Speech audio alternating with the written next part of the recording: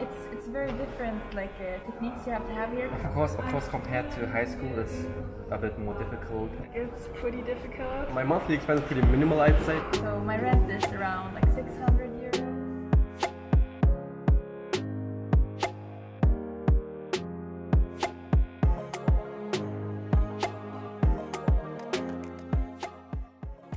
If I'm comparing it to my home university, which is in Sweden, I would say it's very different, like techniques you have to have here, because the exams are much shorter here. In Sweden we do like 5-hour exams, but here they are like 1-hour exams. So you have to remember a lot of knowledge instead of maybe like always practicing the knowledge. Of course, compared to high school, it's a bit more difficult, and the content is also really dense, so you learn a lot of things here.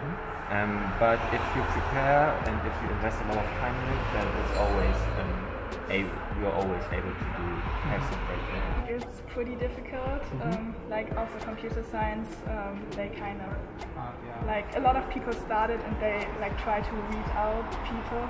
So I mean, I like my program, so I really do like it. But the exams can get harder sometimes. It depends from subject to subject. But I'd say generally speaking, it's not that hard, but it's also not easy. So you really do need to invest some certain time into your studies, and you really have to want to get at least a good scores. You can pass them if you only study like mediocrely, but if you want to pass it with good grades, then you really have to put some effort into that. Usually I attend most lectures online, and then I just screenshot the lecture slides, and then I take notes from what we say. So it's not super. I wish I had one of these like iPads. So concerning the notes, I usually take them during classes with my computer, and I write things down on it.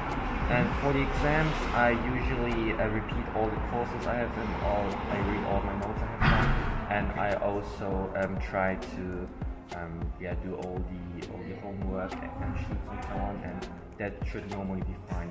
Like during the lectures, I always try to take notes, and then also I try to do older exams. So from the previous year, I feel like that helps me the most, and like exercises from the course. So I usually summarize the lectures and then highlight which parts I didn't really get or I should take a closer look into, and then redo the exercises we got, the problem sheets we have. So that's usually how I revise for my exams, but it depends on the course or on the subject. So if it's more like a math-based subject, I of course do more calculations, and if it's more like learning by heart, then it's of course more time just studying my script and my summaries. I worked at a Norwegian company called Visma as a project management intern. So that was machine learning related. Okay, great. After I graduated from high school, I had a starting system. No, I came straight from high school. Okay. So I'm in my second semester, and I've had an internship which lasted 3 months, and then I had 3 additional months in that same company. It was an online supermarket startup, and I worked in marketing there. So I have analyzed some of the things we sold and how did certain products perform. That's basically my work experience which I had. So it's management, and I also did social media kind of management, and I helped out to maintain those platforms and the uploading schedule, and created some posts there. So my rent is around like 600 euros, and then I usually try to keep it under 1,000 in total, I think. Okay. But I haven't been so good at counting. My monthly expense is pretty minimal, I'd say, because I live with my parents still. So I only have like expenses for getting food and going out on the weekends and during the weekdays. So I'd say it's roughly about 200, 250. So like my rent is pretty cheap because I live in a dorm, so it's 350 euros just.